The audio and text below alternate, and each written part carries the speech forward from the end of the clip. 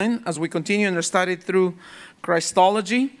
In your outlines, we're going to be touching on the subject of the incarnation of Jesus Christ and the virgin birth.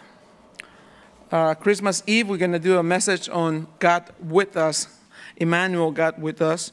And so we're having a good time with Christology, and I hope that I know it has been a blessing and so much stuff to learn. Every time you open that subject, it's like scratching your head, and it's like Tibor last night asked me, he said, Pastor Burr, are you okay? There's something wrong with you because you're always laughing and making jokes and things, and you seem to be a little bit worried or something. I go like, I'm teaching on the incarnation of Jesus Christ tomorrow.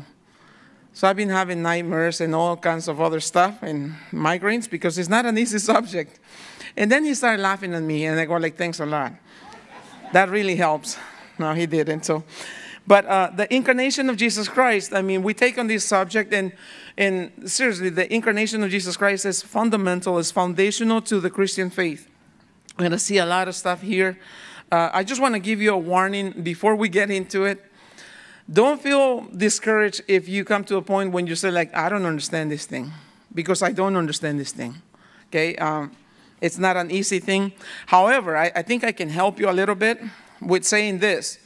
Whenever you come to a subject in the Bible that is not really clear as to the method, what methodology was God using to do these things, you might not understand the method.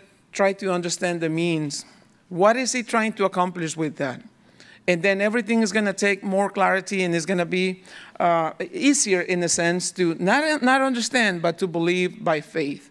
Remember, a lot of these things we take by faith. You know, why some of these things, like why does God allow suffering? Why those little babies have to, get sick with cancer? Why good people die? We don't understand those things, and I don't think we will understand those things here. What is it? Why is it that evil people get away with all kinds of evil things? But at the end of all things, what do we know about the Bible? What do we know about Jesus? What do we know about the ultimate purpose is redemption? That he loves us so much. And he says it clearly in the Bible.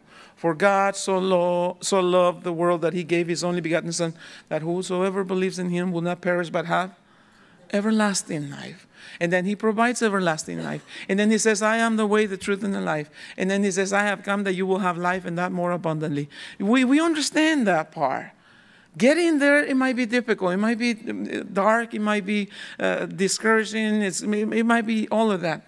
However, he says, and lo, I am with you always to the end of the age. And so we trust in that. And by faith, we take a step of faith and we say, Lord, I'm closing my eyes. I'm stretching out my hand. And I know that your righteous right hand will always sustain me. You are the creator. You're the sustainer of all these things. And it comes to that. And you know that as we get old, we get to that point when we say, now it's really the matter of living by faith. It's not about what I see, but about what I hear, and I can always trust that he is with me. Father, in the name of Jesus, Lord, we come to take these subjects that are perhaps so difficult, so tough, and so heavy. There's so much depth here. There's so much theology, so much understanding here, and yet we believe that all of those things you want us to take it from the simple perspective.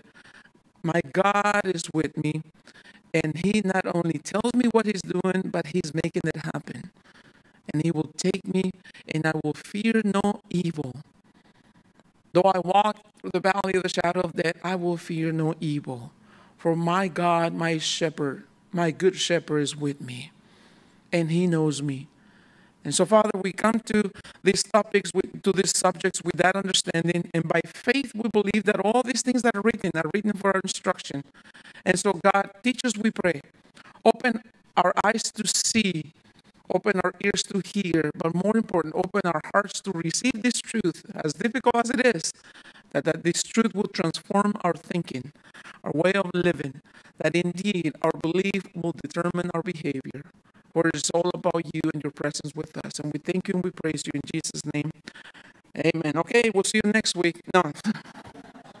chapter 9 in the book of Isaiah. I'm going to read this verse here because from these, you watch, from here we're going to have a more like a clear understanding of what he's going to say throughout this whole thing in the subject of the incarnation. It says in Isaiah chapter 9, "For unto us a child is born." We know that that will be the humanity of Jesus Christ. We've been talking about this text for a long time already. "For unto us a child is born," but then here's the other, "unto us a son is given, and the government will be upon his shoulders." So a child will be born that indeed is none other than the son that will be given. And this one son is very unique, very special, because the government will be upon his shoulders. Now this son can be described with this attributes. His name will be called Wonderful. He is a counselor, and he is mighty God. He is at the same time everlasting Father, just as he is the child that is born, is everlasting Father. And then last but not least, he's also a Prince of Peace. So from that point, from that perspective, listen, everything we have to say about the incarnation today is with that end. That there will be a man, there will be a child that was given to us, a son that was given to us, and the purpose that he was given to us was that the government will be upon his shoulder, and he will be all of this. When you take those attributes here, and those qualifications, those descriptions of him, that it has to do with everything that has to do with life as we know it. And so, going from that point of perspective, we take on the subject of incarnation. What is the incarnation of Jesus Christ? What does it have to do with that? Incarnation is a term that has been used by theologians for many, many, many years to indicate that divine act by which God, the Son, the second person of the Trinity, the Son becomes human flesh like us. That is incarnation. The second person of the Trinity, the second person of the triune God who took on human flesh. We get that from John's Gospel, chapter 1, verse 14. If you want to go there, you can go there and you can read it with me. Gospel of John, chapter 1. You there? You're not there? Dun, dun, dun, dun, dun. Gospel of John, chapter 1. Verse 14, the word incarnation is not in the Bible, but the concept of incarnation is all over the place when we look at the humanity of Jesus Christ. But if there's one verse that we get that word incarnation from, it was in the Latin translation of this verse here in chapter 1 in the Gospel of John, verse 14, and the word became flesh. Incarnation means becoming flesh. So that's what it's all about. The word became flesh and dwelt among us, and we beheld his glory.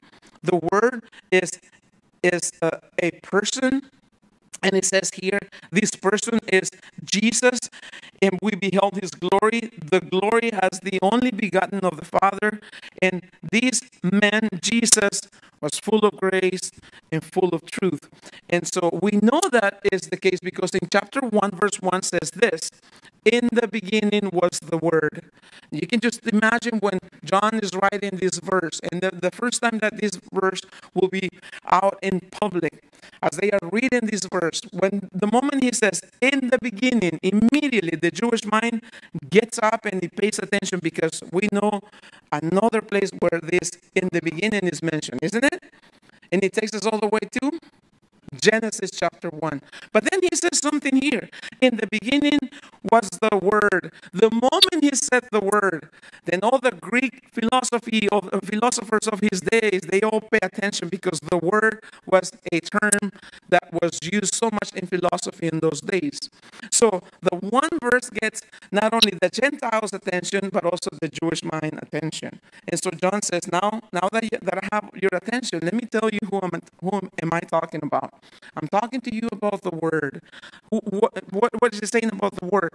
The Word who was with God. And when it says with God, meaning same as God, with God, being equal with God. And so In the beginning was the Word, who was God, and the Word was God, who was with God, and the Word was God. So, all bunch of theological things here, but the term that we are going to be concerned about today, the incarnation of Jesus Christ, and how by that doctrine, by that teaching, we come to a closer understanding of Jesus Christ. Two things about Jesus Christ. You have to know the person of Jesus Christ. Who is he? And that's what we're trying to accomplish here with Christology. Two important things that as a Christian, you have to know, and you have to get them under your belt, and you have to mark them in your Bible, and you have to go over and over and over.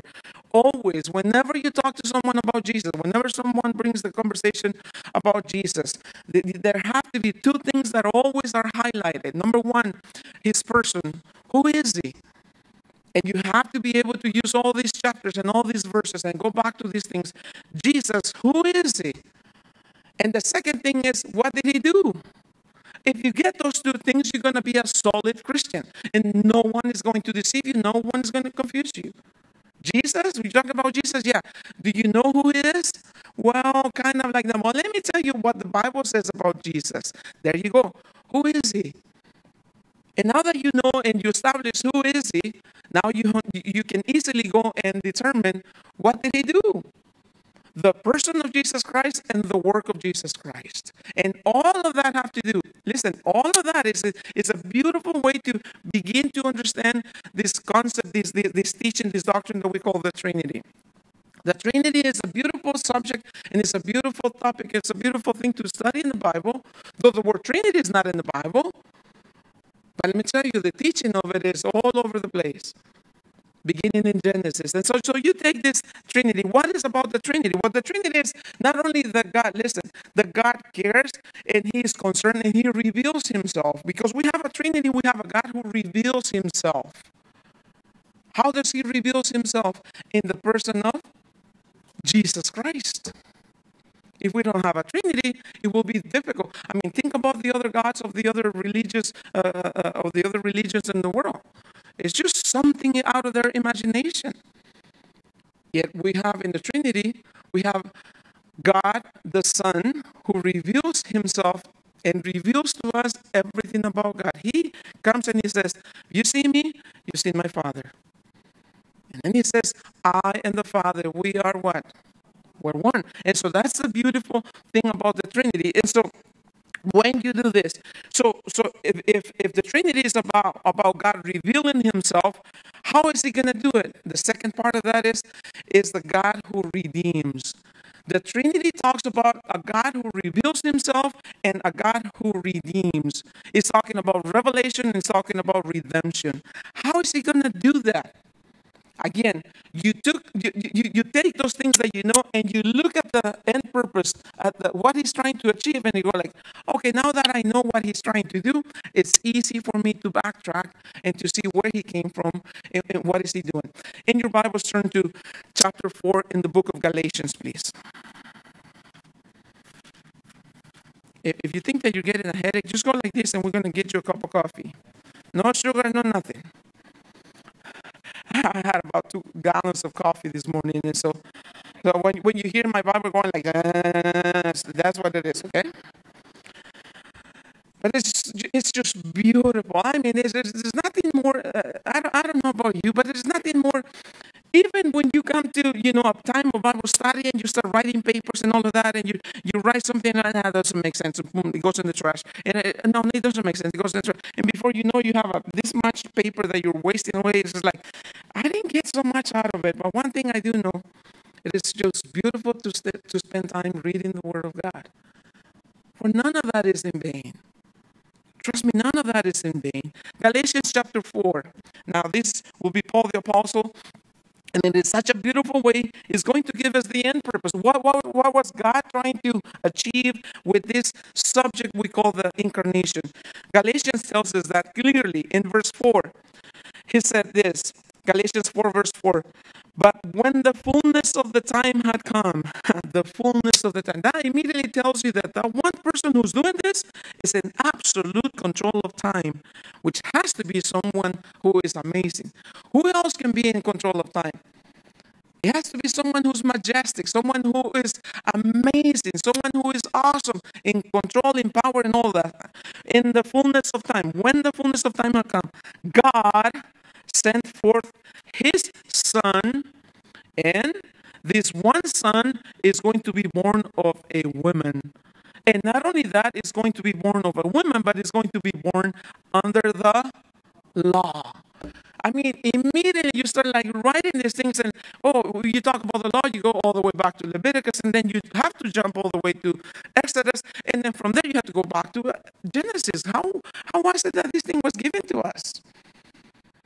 And you're going back and forth, and you go back and forth. You go Genesis and Exodus and Leviticus and Numbers and Galatians and Romans and justification and salvation. This is just beautiful. What did I get out of that? Not much, but it is beautiful. Why is beautiful? Because look at the promise. This one Son, unique, very special, is going to be born of a woman, 1. 2 is going to be under the law. And what is he going to do? Verse 5. Here's when everything is becoming clear and just beautiful. Why is he going to do that? He's going to do that to redeem those who were under the law. For what purpose? He's going to redeem. What is the word redeem? What's the meaning of redeem? What's the meaning of redemption? What is redemption about? To what? To buy back. To bring back, to buy, to purchase back to you. So he says he's going to do that to buy back those who were under the law so that they might receive what? Adoption as sons. That's the beautiful way that the Holy Spirit will put these things. I believe God had always the intention that the Bible will be simple so that it will touch on the simplicity of the mind, and yet at the same time it will praise the majesty of his wisdom, the majestic his ways, in the simplicity of what is written, for the simple mind who by faith believes that, wow, in the fullness of time, not before, not after. So how did he go about doing all of these things? Now we have to go all the way back to Genesis. Genesis chapter 3, please. Genesis 3. I told the first service that I was going to take my time. If it gets that we are here until like 2024, 2025 with the same subject, that's okay. I'm okay with that. As long as you're not mad at me. Because you know what? The one thing we don't want to do is to take these things lightly. These are foundational truths. This is foundational truth here, and we want to take all the time. Now, in Genesis chapter 3, you know that in chapter 2, verse 17, the Lord says to Adam and Eve, he says, here's the deal. Out of the tree of the knowledge of evil, the good and evil, you should not eat. For on the day that you eat out of it, you should surely die. So that was a clear instruction. It was just clear cut. Don't eat out of it. If you do eat out of it, you will die. What did they do? It's exactly what they were told not to. After that, here are the consequences, the repercussions of their disobedience. And so, in chapter 3 of the book of Genesis, actually, I'm going to read verse 9. Then the Lord God called Adam and said to him, "Where are you?" So he said, "I heard your voice in the garden, and I was afraid because I was naked, and I hid myself." And he said, "Who told you that you were naked? Have you eaten from the tree of which I commanded you that you should not eat?" Then the man said, "The woman you gave me to be with me, she gave me of the tree and I ate." And the Lord God said to the woman, "What is it that you have done?" The woman said, "The serpent deceived me and I ate." So the Lord God said to the serpent, "Because you have done this, you're cursed more than all the cattle and more than every beast of the field. On your belly you shall go, and you shall eat dust all the days of your life." But here's the beautiful part of that, verse 15. "And I will put enmity between you and the woman." My question to you, church, what woman is this? I will put enmity between you. Who is the you? The serpent. And who's the woman? Who's the woman? Who is the woman? The church, no. No, it's not Israel. Who's in the immediate context? Remember what I always say? Context, context, context. Who is in the immediate context here? He's addressing Adam, the serpent, and who else? Oh, so this is the woman. Now you say, wait a minute, wait. How can he be that? Because Eve had, kids, and which one of the kids is he talking about here? He said, in plain language, it says to Eve, your descendant, your seed, and the descendant and the seed, or the seed of the serpent, there will be an enmity. The descendant of the serpent, he says, is going to be this conflict with your descendant. And then he says this, between you and the woman, and between your seed and her seed, he shall bruise your head, and he, that singles out all of the other kids. It has to be just one. Now he's naming this in the singular. It's important because Eve had not just one son. Did she? No, she has several. But out of the several kids that she will have, one, it says here, will be the one that he thought. Now we know for sure that this is a prophecy that has a fulfillment in the future, right? But in the immediate context, he's addressing the women. He says, and he shall bruise your head, and you shall bruise his heel.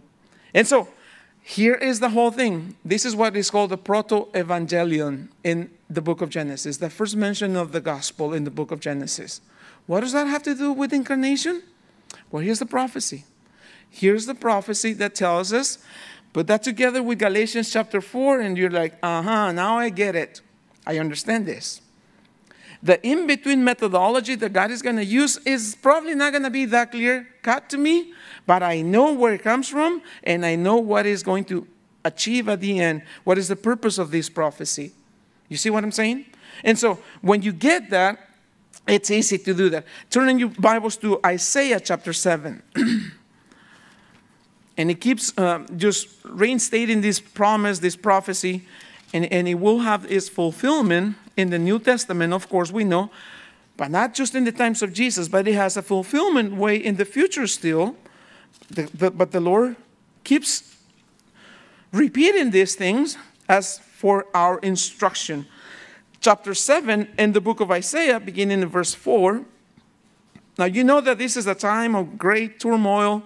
During the days of Isaiah, there's a lot of political unrest, and there's a lot of stuff going on. And Isaiah and the king are going to have this conversation. What's going to happen? How is he going to deliver us? How is he going to make sure that to the throne of David, he had made the promise that out of the throne of David, out of the descendants of David, will be one who will occupy the throne of David forever. And now there come to a point when that is shaking and that is at risk. And it says, no, the Lord will do this. Verse 14, chapter 7 says, therefore the Lord himself will give you a sign. What will be this sign that the Lord is doing something? The Lord himself will give you a sign. Behold, pay attention, look, stop everything and watch this closely. Observe carefully. The Lord will give you this sign that you have to observe carefully. The virgin, notice that it says, the virgin shall conceive and bear a son, and shall call his name what? Emmanuel. Now, if you read that with the Jewish perspective, the Jewish rabbis said that instead of saying here the virgin, it says the word Alma. Alma means a young lady.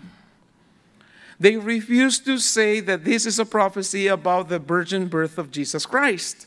And for that matter, they much rather use Alma, because Alma means a young woman, a young lady. The problem is that young women getting pregnant is a sign to nothing. It happens all the time. If it was going to be a sign, it had to be supernatural. It has to be something that had never happened before, that is impossible to be repeated. And so that's why the Lord says here, the virgin. It's interesting because although in the Jewish understanding it said the young women, when the Bible from the Hebrew was translated to the Greek, the word they use to say the virgin is parthenos. Parthenos means virgin, and only means virgin. It had to be a sign. Why is it a sign? Because a virgin should not get pregnant. She's a virgin. She had no intimacy with no man. That's why she remains a virgin, and she should not get pregnant. And so here's the implication of all of that. The translation to the Greek says the parthenos, the virgin. Go to Gospel of Matthew chapter 1. What is occupying our minds is the incarnation of Jesus Christ. And all of these verses go with that so that our understanding, Paul said it clearly, he says, I want that your understanding be not from the wisdom of men, but through the power of the Scriptures, through the Holy Spirit. And that's what we're trying to accomplish here. Gospel of Matthew chapter 1, verse 18. You there? Is what it says here. Now the birth of Jesus Christ was as follows. After his mother Mary was betrothed to Joseph, before they came together, it's important to underline that, before they came together. What's it saying here? Before they actually had what? Intimacy. Before they actually had intimacy, she was found with child of the Holy Spirit. Then Joseph, her husband, being a just man, and not wanting to make her a public example, was minded to put her away secretly. But while he thought about these things, behold, an angel of the Lord appeared to him in a dream, saying, Joseph, son of David, do not be afraid to take to you Mary your wife, for that which is conceived in her is of the Holy Spirit. And she will bring forth a son, and you shall call his name Jesus, for he will save his people from their sins. Jesus means Yahweh is salvation. You should call his name Yahweh is salvation, for he will save his people from their sins. So all of this was done, check this out, that it might be fulfilled, which was spoken by the Lord through the prophet. What prophet was this? Isaiah.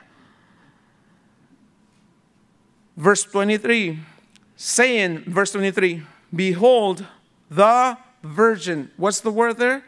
The parthenos. The virgin.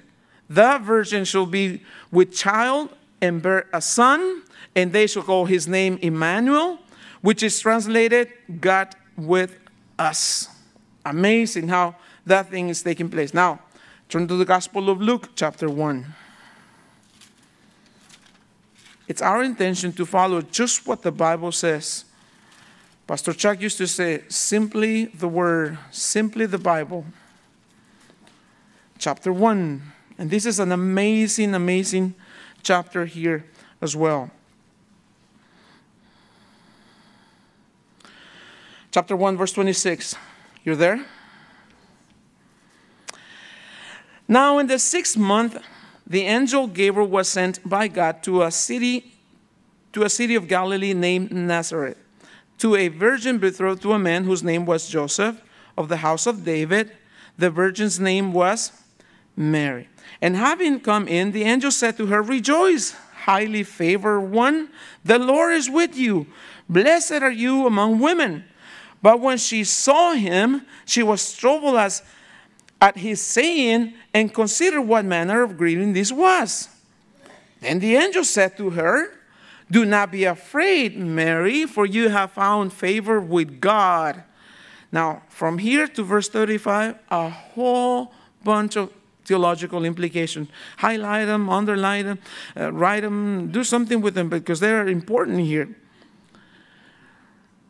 Verse 31, And behold, you will conceive in your womb and bring forth a son, and shall call his name Jesus.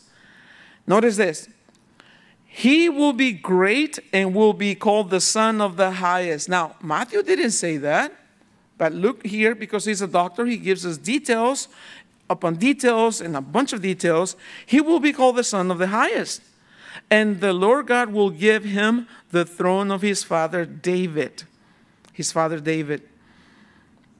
And he will reign over the house of Jacob forever, and of his kingdom there will be no end. Then Mary said to the angel, How can this be, since I do not know a man? Now, that doesn't mean that she didn't know any men, like in relationship with other guys. No, she said, I have never had intimacy. I have not had intimacy with anybody, any men, for she was still a virgin. I do not know a man. And the angel answered and said to her, the Holy Spirit will come upon you. What is the meaning of that? There's so much heresy just out of that verse. They said that the Holy Spirit will come upon you, and it will be like it's not even worth mentioning what they said about this thing. What is the meaning of the Holy Spirit will come upon you? The Jehovah's Witnesses, the Mormons said that it means that God actually had intimacy with Mary, so that it's just ridiculous, just evil that we even think of that stuff. That's not what he's saying here. The Holy Spirit will come upon you. We know that the word upon is when the Holy Spirit comes upon us, it means to control. He says, hey, I know it's difficult for you to understand, but here, listen, let me tell you, let the Holy Spirit take over from here, yeah? Just trust that the Holy Spirit is in full, absolute control of this whole thing. What thing? That you're going to be pregnant. How can that be? I don't know. I don't have intimacy with no man. Let the Holy Spirit take over from here, yeah? Just believe that. And now it gets a little bit worse here, because it says, and the power of the highest will overshadow you. What is that? Therefore also the Holy One, this baby, this son, who, by the way, is the Son of the highest, he is the Son of God by the Holy Spirit that takes over, absolutely over, and that overshadows the whole transaction here. The Holy One who is to be born will be called the Son of God. And all of these things here. So here's a virgin who's going to bring forth the Son. The Son is the Son of the highest. The Holy Spirit will have and oversee and have full control of this whole thing, so that the Son is going to be there by the power of God, and therefore he's going to be holy. The one who is to be born Son of God is the Holy Son of God. See, again, what distinguishes Christianity from the rest of all their beliefs in the world is the Trinity. Here you have the Father who is in absolute control of everything, who is preparing this thing for the Son to become flesh, so that he can come to live with us. He comes to earth in human flesh, so that he can accomplish redemption for those who were under the law, unable to fulfill the law, in a miserable condition, and therefore, by that definition, to be always, Hebrews will say, condemned and under the condemnation of death. And that's the whole point that he's trying to tell us here. Not just revelation, but the redemption that is implied with all of these things. The incarnation of Jesus Christ is the absolute point of redemption, that God in his wisdom, and because of his holiness, because of his righteousness, and because of his grace and mercy, he decides that he wants to redeem man who is now under the guilt of sin, under the condemnation of sin, from the very beginning, ever since Adam and Eve. And now we have inherited this sinful nature, and the condemnation of that, the wages of sin is what? Death. And that's the whole point that he's trying to. So incarnation, a very difficult subject, yes. But what is it? The God in his grace is going to redeem those who are lost, those who are under the condemnation of sin, and he's going to do it by himself becoming flesh, so that he will be one of us, that he will die for our sin, and he will redeem us back to God. 2 Corinthians chapter 5, verse 19 says, God was in Christ Jesus, reconciling the world to himself. What is the meaning of incarnation? The God was in Jesus, reconciling the world to himself. That's incarnation. That's the whole point of it. Now, we need to see other aspects and other details of this, but in plain language, that's what incarnation is all about. How do we know that? Well, because Jesus did become flesh. He had a human nature. By taking the human nature, does that mean that he stopped being divine? Did the moment when he took the human nature, did it affect it in any way his divine nature? Absolutely not. Can the two natures exist in one person? Absolutely. How do we know that? Philippians chapter 2, verse 5 to 11 is going to tell us that, hopefully next week. And so you see all of this. Was he fully human? Here's another thing. How many Christians today believe that Jesus was not fully human? He was not fully man. He was like man, but he was not fully man. But the Bible says otherwise. He was a baby. He was growing, and he did things like a baby, and he was growing not only in wisdom, but physically he was growing too. He experienced normal physical growth like other kids. He was hungry. He was tired. He was thirsty. He experienced physical agony. Read Luke's Gospel, chapter 22. He was in such deep agony as he was praying at the Garden of Gethsemane. Was he human? Absolutely. Did he cry? Yeah. Were they able to see his tears? Absolutely. Was he human? Of course he was. And so all of these things, when he died, was his dying really a physical death? Oh, absolutely. He died a physical death. When he rose from the dead, was he actually in a physical body? Oh, absolutely. How do we know? Well, the disciples said, who is he? And he says, look at me, I'm not a ghost. He says, let me show you something. Give me something to eat. And they gave him some fish. And he ate that. Did he have a physical body? Yes, he did. But did he have a physical body, a physical glorified body? Yes, he did. How do we know that? Was he was able to enter this room when the doors were locked? How did he do that? Don't ask me. I don't know. With all the verses in the Bible, still I cannot explain that. His resurrection involved a physical body, and that's what the Bible said. Were they able to touch him? Yes, absolutely. That's what he said to Thomas. Here, touch me. Put your finger here. And so the humanity of Jesus Christ is well explained in the Bible, which is a confirmation that he did become flesh. That John's Gospel, chapter 1, verse 14 is true, and it actually did happen. So God from the beginning said there will be one who will come and be flesh, and he will be the one redeeming all men who were under the condemnation of sin. And that's the whole point of incarnation. That's what Galatians chapter 4 is telling us. It was necessary. First, it was necessary for him to be born under the law. Why? Because him, Jesus, in his righteousness, will fulfill everything perfectly about the law. He says, I came not to destroy the law, but to fulfill the law.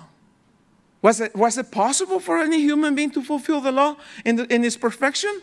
Absolutely not. So here's the law that says, this is the moral law of God, that if you want to relate to God, you have to be perfect, like your Father is perfect. Can't do that. It's impossible. But let me give you one who's able to do that for you. Who is this one? Well, he's one of you. He's one like you. And Paul the Apostle is going to discover this. I imagine that Paul the Apostle is studying these things with Gamaliel and all these things and paying money to study perhaps and all these years and all of that. And then he says, I came to nothing. I don't want to. All of that stuff. Oh, I just want to know. I just want to know him. He says, and I want to have his righteousness. The righteousness that is through faith, by faith in the name of Jesus Christ. That's the point of why he became. It was necessary not only for the Savior to be born under the law, but it was necessary for the Savior to actually go to the cross and to die, so that with his blood he will purchase your salvation, my salvation. But it was the blood of Jesus Christ. Knowing that we were redeemed not with silver, not with gold, not with any other perishable thing, but with the precious blood of Jesus Christ. So that when John the Baptist sees the Lamb, he says, oh, here's the Lamb of God that takes away the sin of the world. It's not just the covering of the sin for 1 year. It's the taking away completely. The name of Jesus, the person of Jesus Christ. What's the person of Jesus Christ? Who is he? The work of Jesus Christ, what did he do? He came to redeem. He came to save. Why? He had to have a physical, a human body. He had to take on human nature in order for him to go and die. Can we nail the Father to the cross? Absolutely not. Why? Because he is what? His spirit. But we have the Son. And Hebrews chapter 9, verse 22 says, without the shedding of blood, there is no remission of sin. But it had to be in the person of Jesus Christ. Now, go to the book of Hebrews, please, if you don't mind. Chapter 10.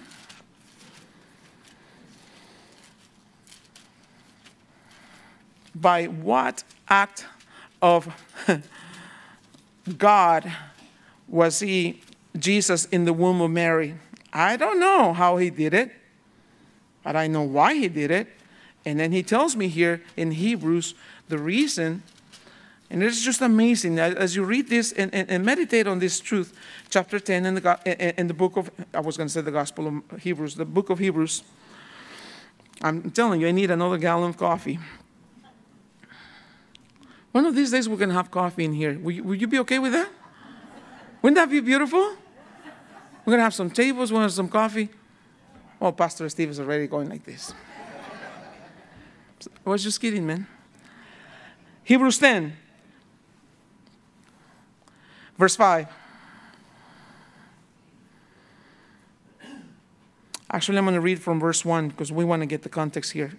Hebrews 10, verse 1. For the law, having a shadow of the good things to come, and not the very image of the things, can never with the same sacrifices which they offer continually, year by year, make those who approach perfect. We know that. All these sacrifices, and still they cannot be made perfect. Verse 2, for then will they not have ceased to be offered? Yeah. For the worshippers, once purified, will have had no more consciousness of sins. But in those sacrifices, verse 3, there is a reminder of sins every year. We know that that was the case with the Old Testament economy. Year after year, sacrifice after sacrifice, and it's always the same. For you still have consciousness of your sinful situation. For it is not possible, verse 4, that the blood of bulls and goats could take away sins. Therefore, when he, who is the he? Christ, when Jesus came into the world, Jesus said, sacrifice and offering you did not what? Desire, but a body you have prepared for me. Ladies and gentlemen, what is the implication of that?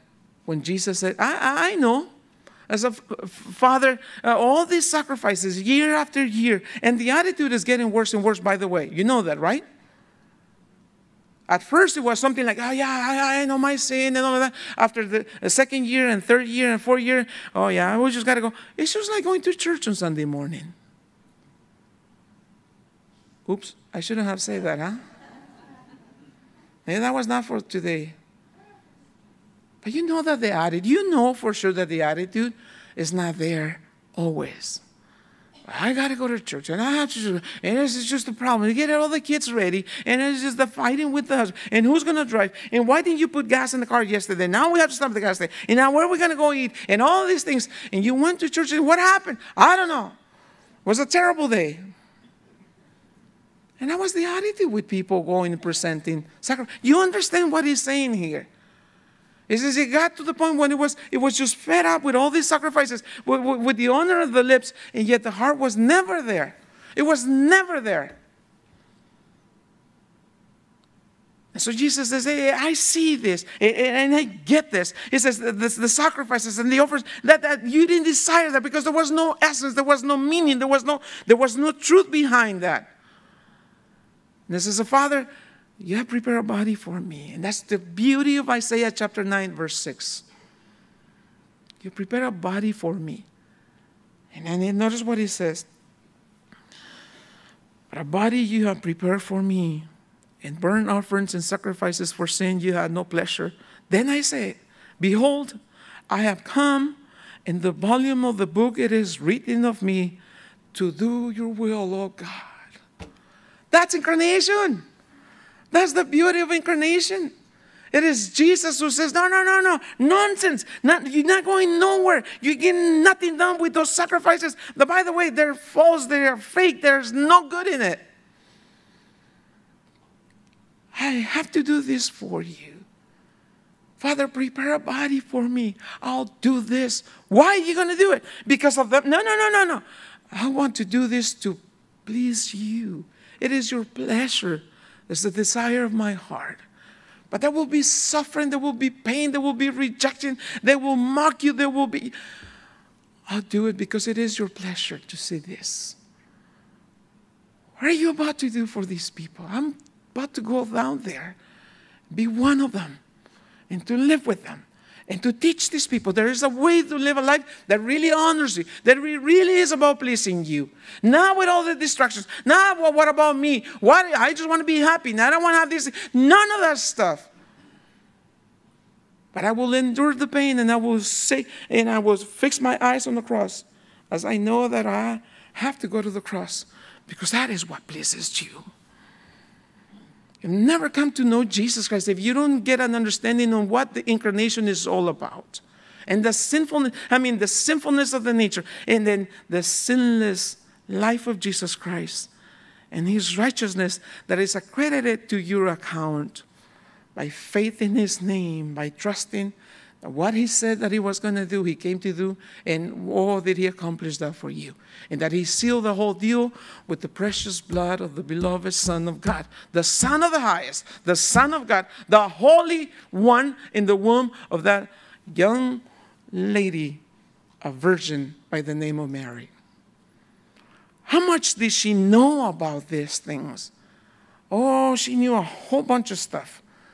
You read chapter 1 in the Gospel of Luke, verse 46 to 51, and it's just an amazing thing. She must have been 16 or 17 years old, yet her understanding of God and her intimacy with God, with what she had available of the scriptures of her day, it just blows you away, as she is so real when it comes to the person and the presence of God in her life. I wonder why the Bible describes her as you favor of the Most High God. Turn to your left in Hebrews chapter 4. Is it 11 or 9:30 still?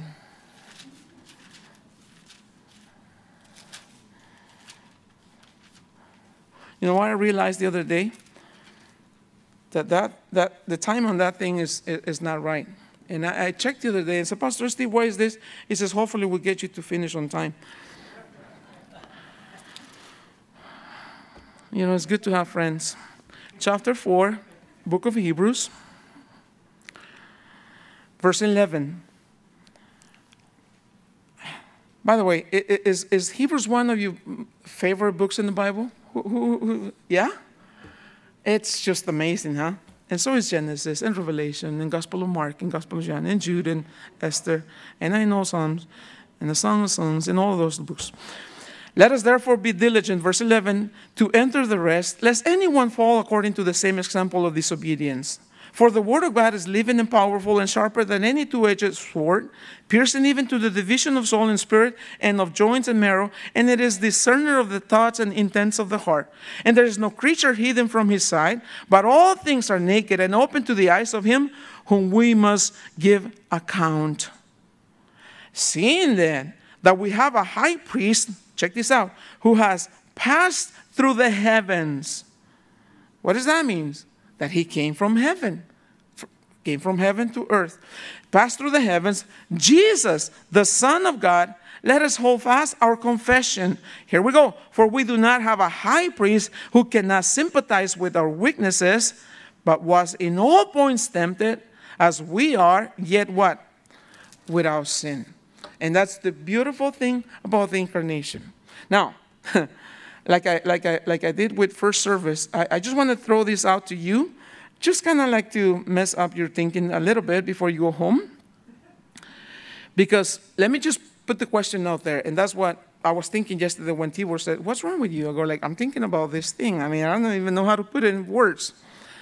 Now, for the purpose of transparency, I have to give you this because this is a well-known things. These are well-known things that are going out in Christian circles when it comes to inheriting the sinful nature, that same nature that we inherit from Adam.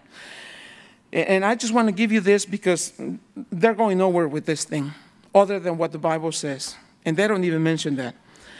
But here's the question. If Jesus received what you call the substance from Mary, his mother, if he received that substance from Mary, Mary said that she was in need of a Savior.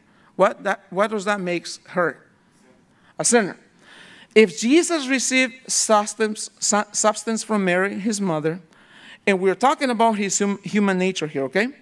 Then you will think that Mary's sinful nature will be passed along to Jesus, as it is the case with all human beings. Do we agree on that? If she says that she's a sinner, and then she will have Jesus in her womb, then it will be logical to think that she will pass that sinful nature to Jesus in her womb. Does that make sense? So that created a whole bunch of problems for people here. Out of that theological question here come two schools of thought. One is called creationism. The other one is called traditionism. To make things worse, huh? Traditionism says this, that the whole body and soul is transmitted from the parents to their progeny through the natural process of birth. Meaning, the moment the sperm hits the egg, there is the embryo, the moment of conception, that sinful nature goes through them from the parents. The soul comes at that moment. The sperm hits the egg, it comes with the soul right at that moment. That's one school of thought. The other one is called creationism and argues this, that every time a human being is born, meaning the sperm is hitting the egg, there's the embryo, at that particular moment, these guys say, they argue, that person is a new creation by the immediate and direct power of God's creativity. You follow what I'm saying? One school says the father and the mother, the sperm and the egg, once those are fertilized, that's the word I think, at that moment, the soul and the spirit come with that, and it comes from the parents. The other said, no, the parents do their part, but at the moment that the sperm fertilizes the egg, God creates a brand new soul at that moment. And that person is a new creation by the power and the direct creativity of God, who is almighty. I kind of like lean on that a little bit more than the other, because the whole this, and you're looking at me like, is he okay? No, I'm not okay. I know this is difficult to understand, but I say this with this intention. Then here comes the Catholic Church. They said, oh, we're going to solve this issue. We got the answer for this thing. And I'm not mocking, I'm not making fun of them. I want to be very respectful. But they said, we're going to solve the issue. They came up with an even more complicated view, and this is the doctrine that they call the Immaculate Conception of Mary. What is the Immaculate Conception of Mary? You all know that. What is the meaning of that? That Mary was free of original sin from the moment of her conception. Wait a minute. Now you're just making things worse here. First of all, they never read Luke's Gospel, chapter 1, verse 46 to 51, because Mary says that she needed a Savior. Out goes the Immaculate Conception of Mary here. Not biblical, not true, completely not true. So then what do we do? We are left with this problem here. How is it then that the problem we're going to be solved here? Isaiah chapter 9, verse 6. A son was given. Where was he before?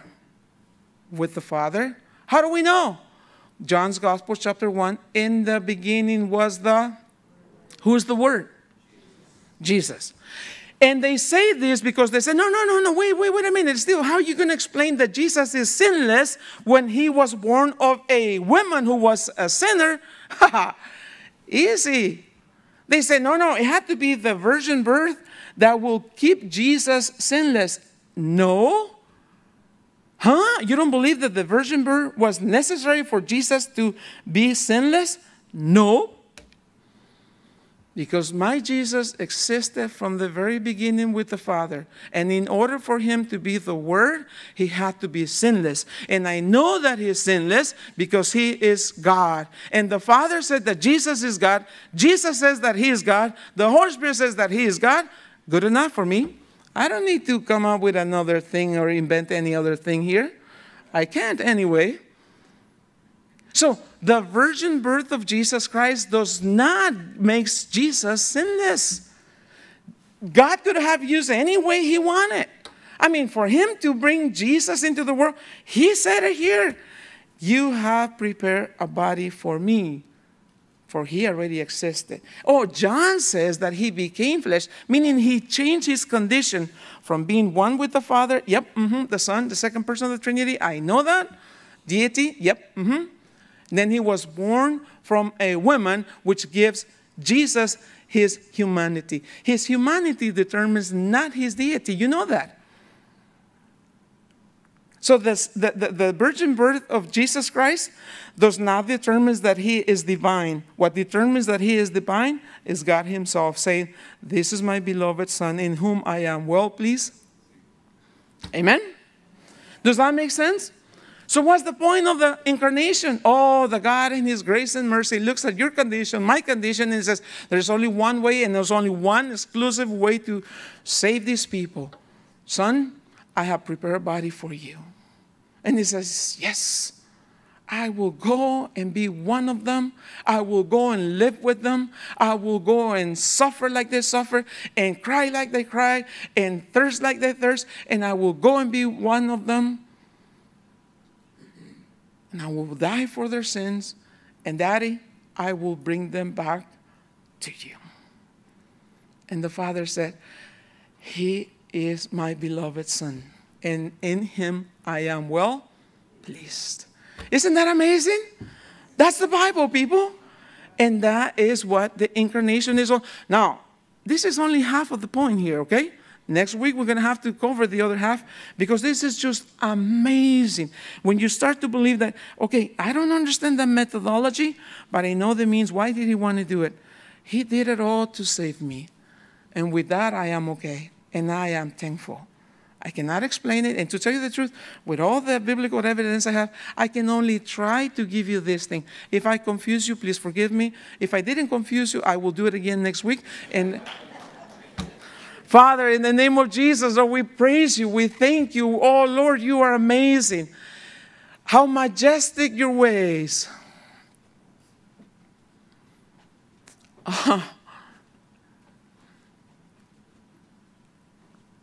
How ridiculous it is for our finite minds to try to understand the infinite God of the universe. And yet you didn't want us to know all of those things. You gave us Jesus.